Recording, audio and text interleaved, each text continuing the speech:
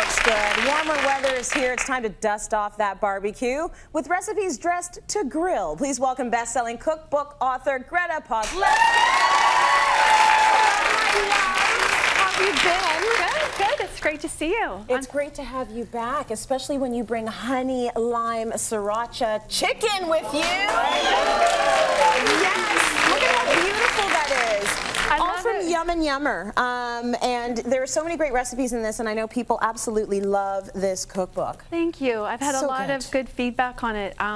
Particularly from mums, which kind of surprised me. Nice. A lot of mums saying their kids love the recipes, they like the video component to it. Yeah. And I think when you can make one recipe that your whole family likes, because a lot of women are more health conscious or might be, let's say, trying to lose weight. Yes. Right? But they don't want to make two meals, one for themselves, one for their husband and kids. So when you can make one family-friendly meal, it's great. You're so good. And I love it when the weather turns warmer and we can get the grill out. It just, doesn't it just seem easier than stovetop oven, all that kind of stuff? It is easier. Life is easier when the sun is out. Parenting is easier. Marriage is easier. Getting out of bed is easier. Cooking is easier. I know. Everything is. Good. I love it. And plus, then I'm not so pale. Yeah, it gets a little bit. But of I color. brought this particular chicken recipe because it's one of my favorites and one of the most popular because it's loaded with flavor. Okay. So it's honey, lime, and sriracha. So first, we're going to make the marinade. So I'm going to start just a quarter of a cup of honey, and then I've got the lime juice.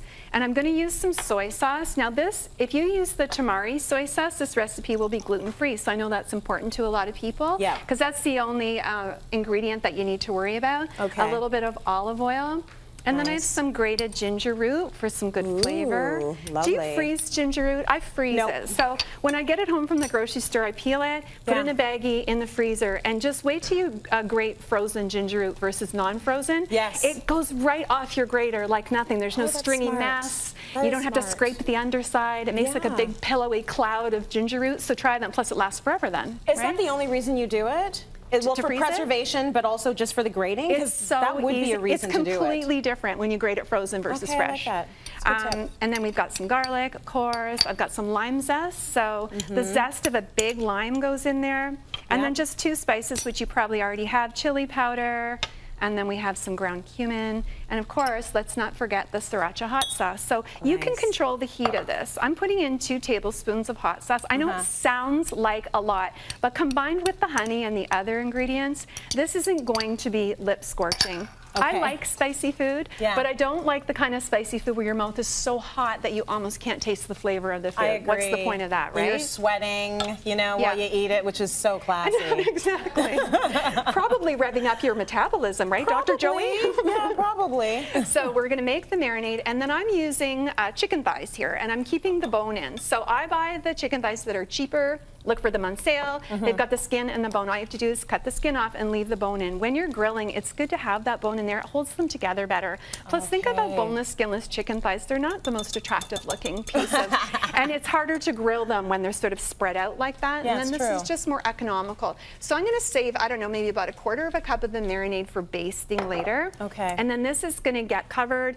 Mix it all up. It's going to go in your fridge for, you could do it overnight, but if you only have a couple hours, that would be good too. You could do it in the morning before you go to work. Yeah. Okay. While that is marinating, we'll go to the grilled pineapple salsa. So you're getting the grill out anyway. You're preheating the grill. Yeah. So before you're going to cook the chicken, you're going to slice up a whole pineapple into about 6 thick rings. Okay. You can buy the pre-cored kind if you want to save. True. It's just so much easier, and for 50 cents more or whatever it is, I almost always do that. Yeah. Plus, I like that I can see how ripe it is.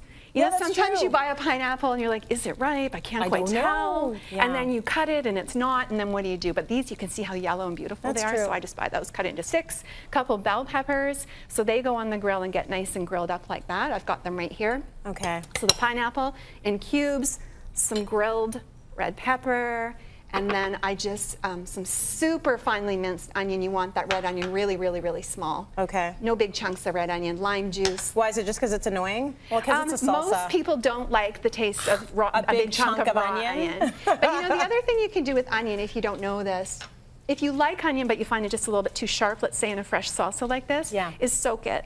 So cut your onion, put it in a bowl of freezing cold water, and let it soak for 30 minutes, and then drain it. And that cold water takes out some of the sharpness. Right. But you still have raw onion, and it still looks nice and red and pretty. And okay, and this is minced fresh cilantro, because of course it's salsa, and a pinch of sea salt. This is just lovely. One of my favorite things. Goes great with chicken. You know what? This would be so good with grilled fish, pork tenderloin. Eat it as a salad. Like just serve it as a side. Look how beautiful it is. And the sweetness of the pineapple in there is, you know, the fact that it's a grilled pineapple is going to take it to another level. I mean, it's just so easy and so beautiful. And so then we grilled the chicken, and I made a big platter of it like that. That's served on basmati rice that I grated a little bit of lime zest in, and also put a little bit of the minced cilantro, since I already have those two ingredients on the go. Right. But that would taste particularly good if you made your rice with half water and half coconut milk. Yes. It's going to give it just that little extra something, and then it goes with sort of the whole tropical theme of this. This is beautiful and gorgeously plated. I mean, if you sat at the table and saw that, who's going to complain? Who wouldn't want that? Not even the picky 5-year-olds. Not even the picky 5-year-olds. But you know, also this pineapple can keep for days in your fridge too, and the chicken tastes just as great cold as it does hot. If you cut this up and put some pineapple, you could serve it almost like a taco.